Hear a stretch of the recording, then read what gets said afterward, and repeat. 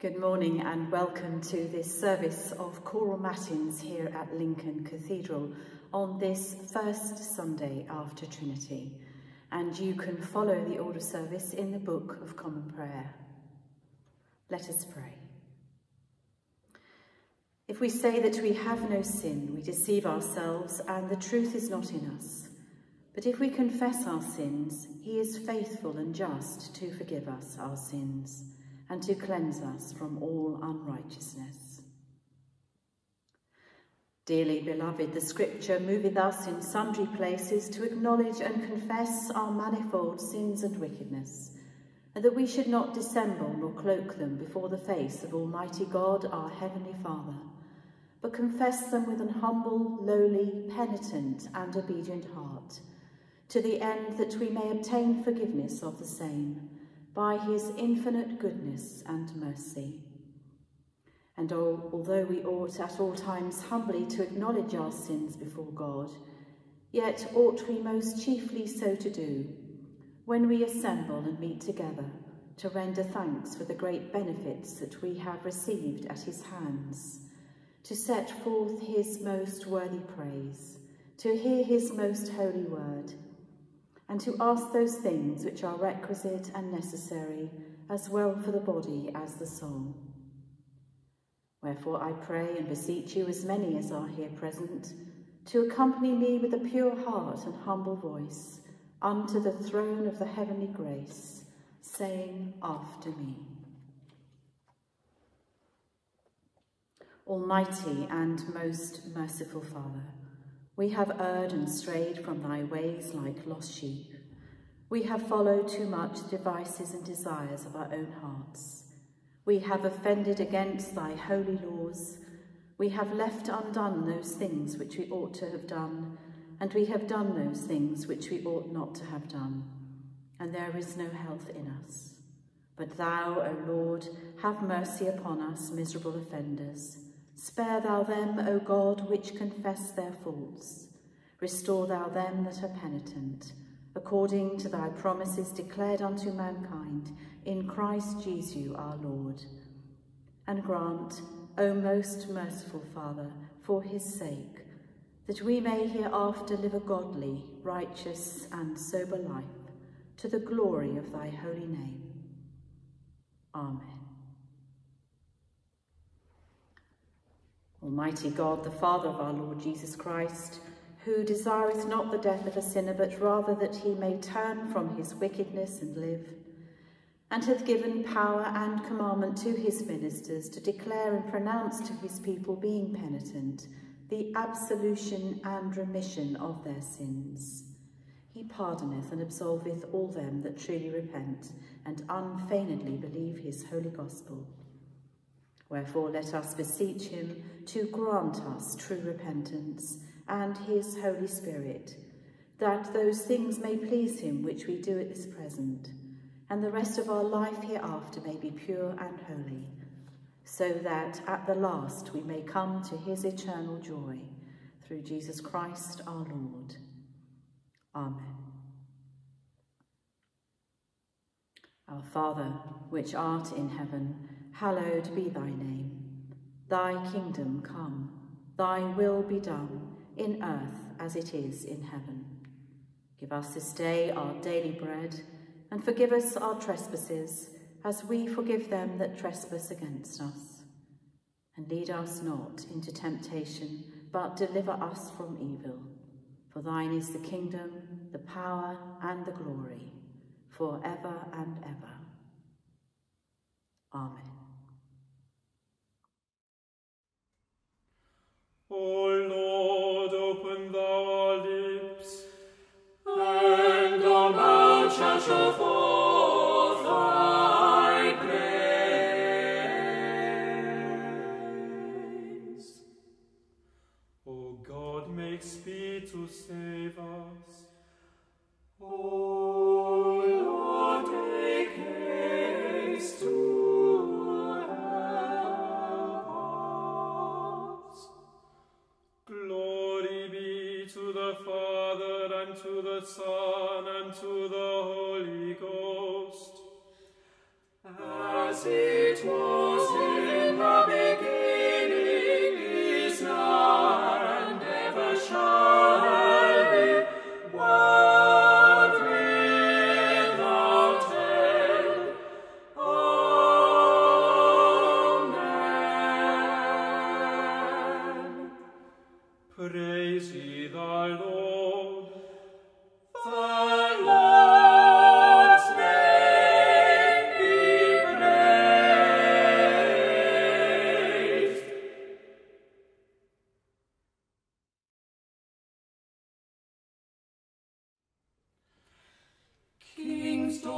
daughters were among thy honorable women. Upon thy right hand did stand the queen in a vesture of gold, wrought about with divers colours. Hearken, O daughter, and consider, incline thine ear. Forget also thine own people and thy father's house. So shall the king have pleasure in thy beauty, for he is thy Lord God, and worship thou him. And the daughter of Tash shall be there with a gift, like as the rich also among the people shall make their supplication before thee.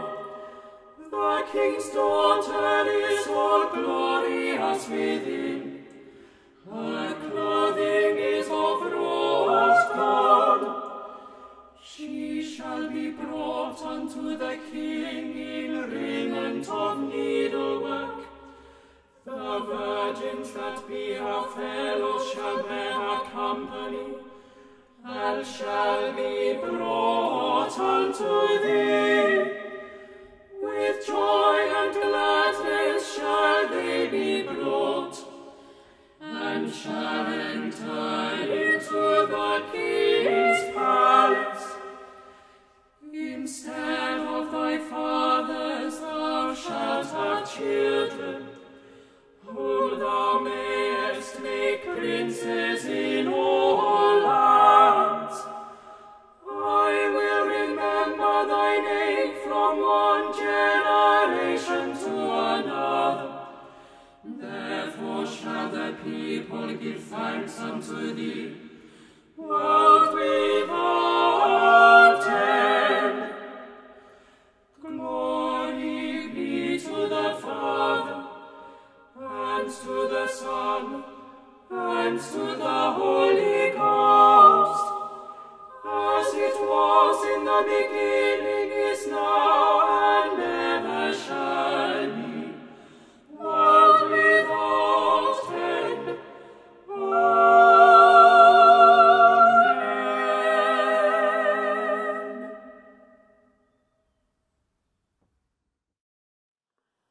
A reading from the book Deuteronomy. So now, O Israel, what does the Lord your God require of you? Only to fear the Lord your God, to walk in all his ways, to love him, to serve the Lord your God with all your heart and with all your soul, and to keep the commandments of the Lord your God and his decrees that I am commanding you today for your own well-being. Although heaven and the heaven of heavens belong to the Lord your God, the earth with all that is in it, yet the Lord set his heart in love on your ancestors alone, and chose you, their descendants after them, out of all peoples, as it is today. Circumcise then the foreskin of your heart, and do not be stubborn any longer. For the Lord your God is God of gods and Lord of lords, the great God, mighty and awesome, who is not partial and takes no bribe, who executes justice for the orphan and the widow, who loves the strangers, providing them food and clothing. You shall also love the stranger, for you were strangers in the land of Egypt. You shall fear the Lord your God, him alone you shall worship, to him you shall hold fast, and by his name you shall swear. He is your praise, he is your God, who has done for you these great and awesome things that your own eyes have seen. Your ancestors went down to Egypt 70 persons, and now the Lord your God has made you as numerous as the stars in heaven. You shall love the Lord your God, therefore, and keep his charge, his decrees, his ordinances, and his commandments always. This is the word of the Lord.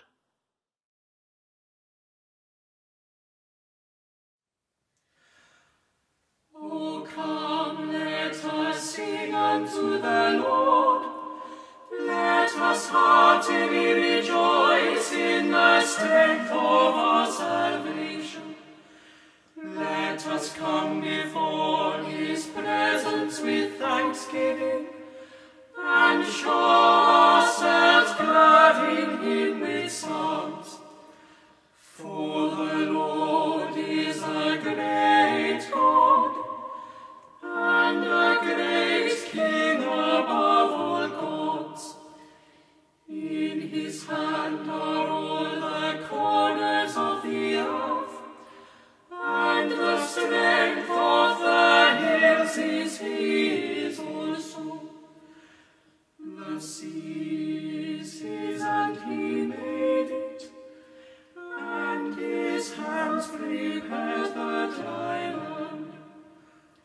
O come, let us worship and fall down, and kneel before the Lord our Maker. For he is the Lord our God, and we are the people of his pasture and the sheep of his hand. Today, if ye will hear his voice, harden not your hearts, as in the provocation, and as in the day of temptation in the wilderness, when your fathers tempted me, proved me, and saw my works. 40 years long was I grieved with this generation, and said, it is a people that do err in their hearts, for they have not known my ways. Unto whom I swear in my wrath, that they should not enter into my rest.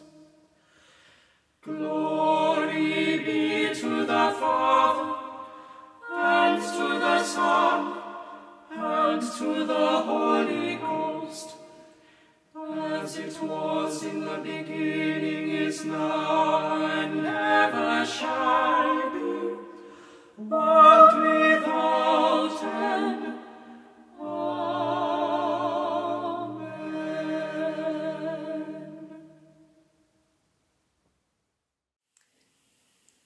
The second lesson is taken from the Acts of the Apostles, chapter 27, verses 1 to 12. Paul sails for Rome. When it was decided that we were to sail for Italy, they transferred Paul and some other prisoners to a centurion of the Augustan cohort named Julius. Embarking on a ship of Admiritium that was about to set sail to the ports along the coast of Asia, we put to sea, accompanied by Aristarchus, a Macedonian from Thessalonica. The next day we put in at Sidon, and Julius treated Paul kindly and allowed him to go to his friends to be cared for. Putting out to sea from there, we sailed under the lee of Cyprus, because the winds were against us. After we had sailed across the sea that is off Sicilia and Pamphylia, we came to Myra in Lycia. There the centurion found an Alexandrian ship bound for Italy and put us on board. We sailed slowly for a number of days and arrived with difficulty off Cnidus, and as the wind was against us, we sailed under the lee of Crete off Salmone. Sailing past it with difficulty, we came to a place called Fair Havens, near the city of Lasea. Since much time had been lost, and sailing was now dangerous, because even the fast had already gone by, Paul advised them, saying, "Sirs, I can see that the voyage will be with danger and much heavy loss, not only of the cargo and the ship, but also of our lives." But the centurion paid more attention to the pilot and the owner of the ship than to what Paul said. Since the harbour was not suitable for spending the winter, the majority was in favour of putting to sea from there on the chance that somehow they could reach Phoenix, where they could spend the winter. It was a harbour of Crete, facing southwest and northwest. Here ends the second lesson.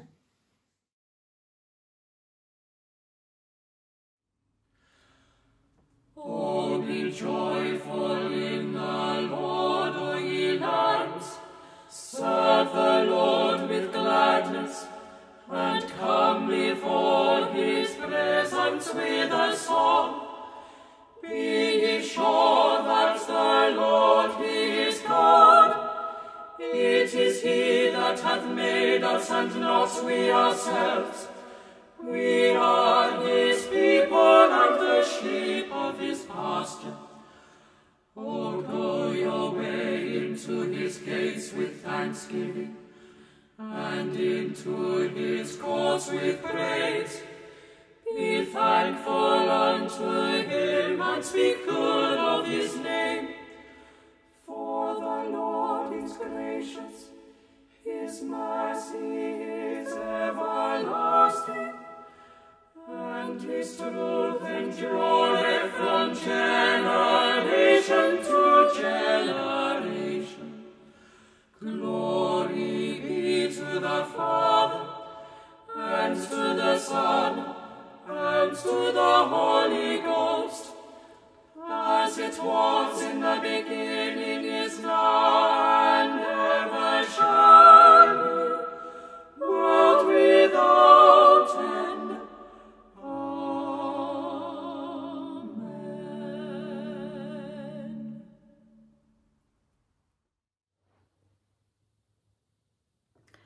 I believe in God, the Father Almighty, maker of heaven and earth, and in Jesus Christ, his only Son, our Lord, who was conceived by the Holy Ghost, born of the Virgin Mary, suffered under Pontius Pilate, was crucified, dead and buried.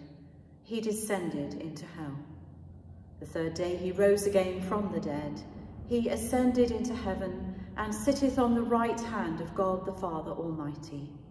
From thence he shall come to judge the quick and the dead.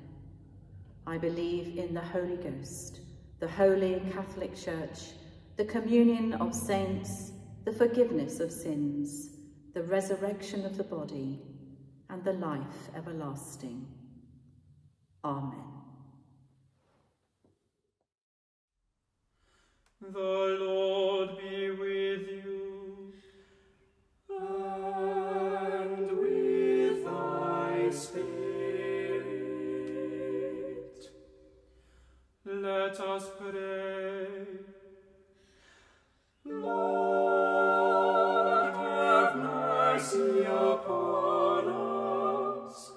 Christ, have mercy upon us. Lord, have mercy upon us. Our Father, which art in heaven, hallowed be thy name. Thy kingdom come, thy will be done, in earth as it is in heaven. Give us this day our daily bread, and forgive us our trespasses, as we forgive them that trespass against us. And lead us not into temptation, but deliver us from evil.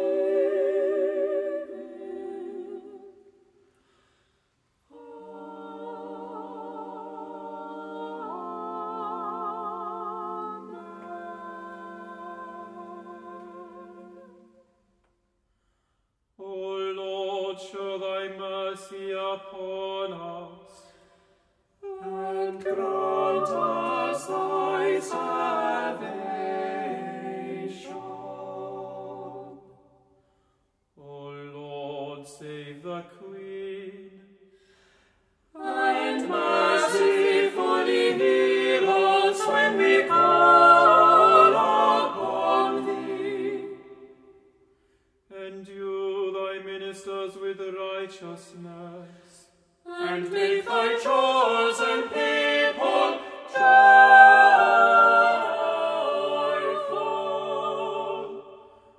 O Lord, save thy people.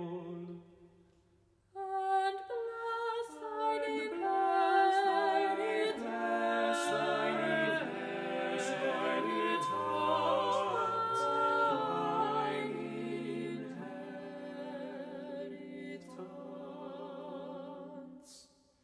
Give peace in our time, O Lord, Because there is none other that fighteth for us, but only thou,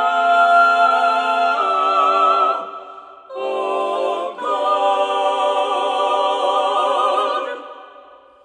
O God, make clean our hearts within us, And take not thy Holy Spirit from us. O God, the strength of all them that put their trust in thee, mercifully accept our prayers, and because through the weakness of our mortal nature we can do no good thing without thee, grant us the help of thy grace, that in keeping of thy commandments we may please thee, both in will and deed, through Jesus Christ our Lord.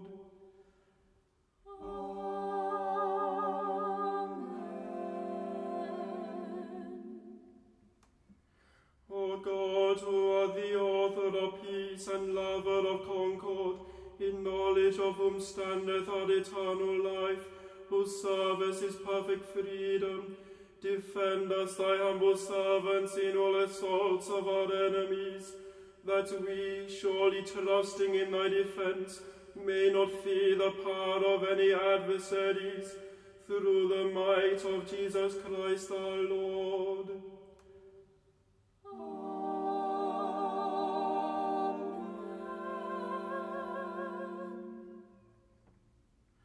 O Lord, our heavenly Father, almighty and everlasting God, who has safely brought us to the beginning of this day, defend us in the same with thy mighty power, and grant that this day we fall into no sin, neither run into any kind of danger, but that all our doings may be ordered by thy governance, to do always this that is righteous in thy sight, through Jesus Christ our Lord.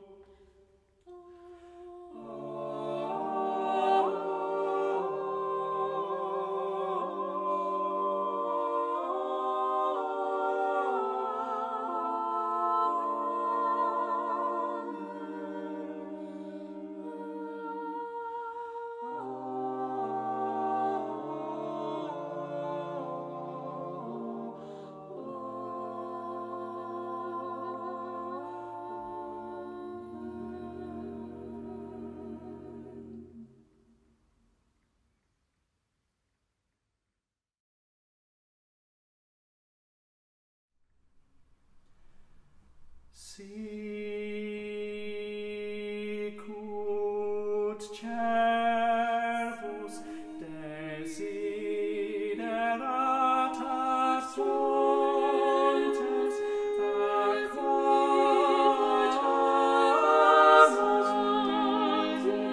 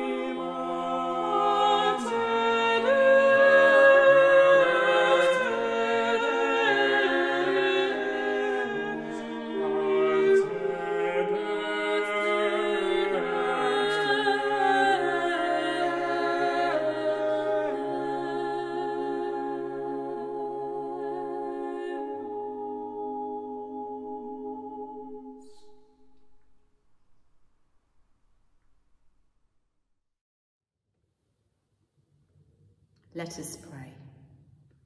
O Lord, our Heavenly Father, high and mighty, King of kings, Lord of lords, the only ruler of princes, who dost from thy throne behold all the dwellers upon earth. Most heartily we beseech thee with thy favour to behold our most gracious Sovereign Lady, Queen Elizabeth, and so replenish her with thy grace of the Holy Spirit, that she may always incline to thy will and walk in thy way. Endue her plenteously with heavenly gifts. Grant her in health and wealth long to live. Strengthen her, that she may vanquish and overcome all her enemies. And finally, after this life, she may attain everlasting joy and felicity. Through Jesus Christ our Lord. Amen. Almighty God, the fountain of all goodness, we humbly beseech thee to bless Philip, Duke of Edinburgh, Charles, Prince of Wales, and all the royal family. Endue them with thy Holy Spirit, enrich them with thy heavenly grace, and prosper them with all happiness, and bring them to thine everlasting kingdom, through Jesus Christ our Lord. Amen. Almighty and everlasting God, who alone workest great marvels, send down upon our bishops and curates and all congregations committed to their charge the healthful spirit of thy grace, and that they may truly please thee, pour upon them the continual dew of thy blessing. Grant this, O Lord, for the honour of our advocate and mediator, Jesus Christ. Amen. Almighty God, who has given us grace at this time with one accord to make our common supplications unto thee, and has promised that when 2 or 3 are gathered together in thy name, thou wilt grant their requests. Fulfill now, O Lord, the desires and petitions of thy servants, as may be most expedient for them, granting us in this world knowledge of thy truth, and in the world to come, life everlasting. Amen.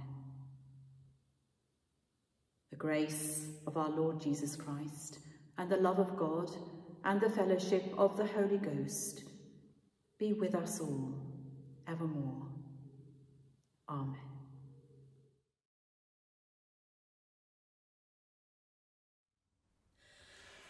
Immortal, invisible God, only wise, in light inaccessible, hid from our eyes, most blessed, most glorious, the Ancient of Days, almighty, victorious, thy great name we praise.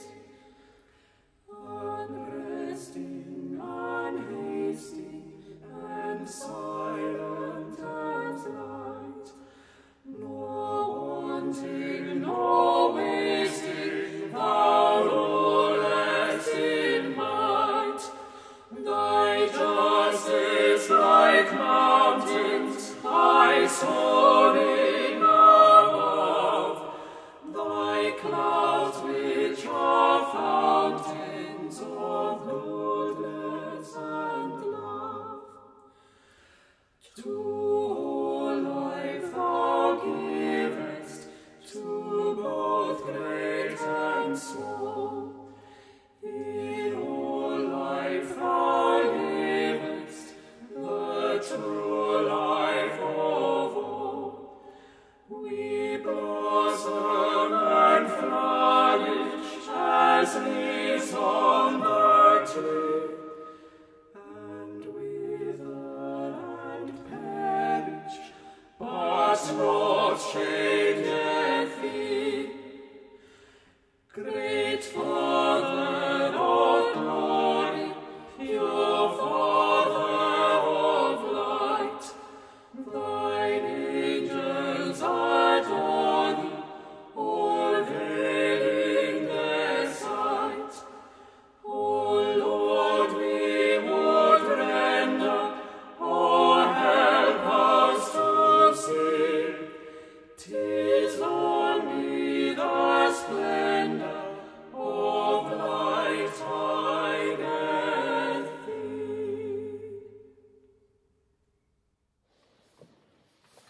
I speak in the name of the Father, and of the Son, and of the Holy Spirit. When I was an archdeacon, I had to deal with matters of ecclesiastical law, disputes to deal with graveyard regulations or requests to bend the faculty rules for planning for reordering of churches.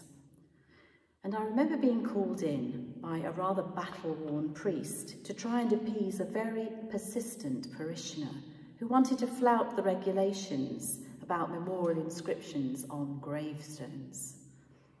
I appealed to this parishioner and to her sense of natural law and reason, explaining that if I bent the rules for her, then my life would become impossible. Everyone else would expect me to do the same for them, and I would be permanently out negotiating deals and will get nothing else done. That's why we have the rules, I said. And to my surprise, she conceded, shrugged her shoulders, and accepted my plea. Well, one objective of natural law is mutual flourishing and the common good. But it's fair to say that in the world of individualism, personal freedom and choice, rules and regulations are not popular. Fortunately, despite that, most of us are good citizens and adhere to them. It's why when others don't, we get so indignant, especially if we think they ought to know better or set a good example. When someone in the public office flouts the rules, plenty of people will start calling for resignations and naming and shaming them. And likewise, many good citizens who complied with all the costly lockdown rules seized a little recently at the sight of packed beaches over the bank holiday weekend. And one of the things we have been learning during this pandemic is our interdependence and the potential consequences of careless actions, which have repercussions on the weakest and the most vulnerable, as well as those on the front line caring for them. There are human and civil laws in place to try and enforce reasonable actions. And then there are the moral obligations of natural law, which urges us to seek the common good, to do good and not to do harm. As Christians, when it comes to rules, there's a further hierarchy of law. In Sunday school, I was taught it like this: love God, love your neighbour, love yourself. Eternal law comes above all else, governing everything. God's overarching plan set out in the divine law, revealed in Scripture for our good and the good of all.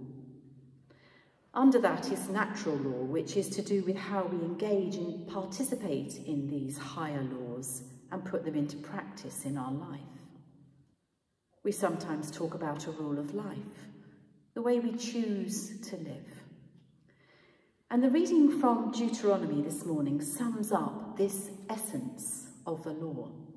Love God, love your neighbour, love yourself. We're told to love and serve God with all our heart and soul, and to demonstrate that love as good citizens of the kingdom, adhering to the commandments, the divine law set out in Holy Scripture.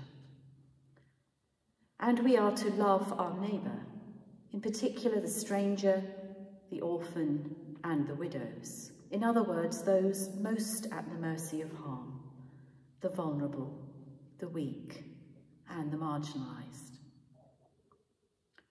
Law orientates our life towards well-being, order and peace. But it's intended to be for the common good and benefit of all, not just for ourselves.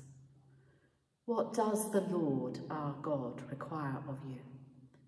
Only to fear the Lord your God, to walk in all his ways, to love him, to serve the Lord your God with all your heart and with all your soul. We do this not just in keeping God's laws and in worship, but in faithful practice of these teachings, through the love of our neighbour and the ordering of our lives as peacemakers and lovers of all that makes for the flourishing of our communities, to do good and not harm. May that be so. Amen.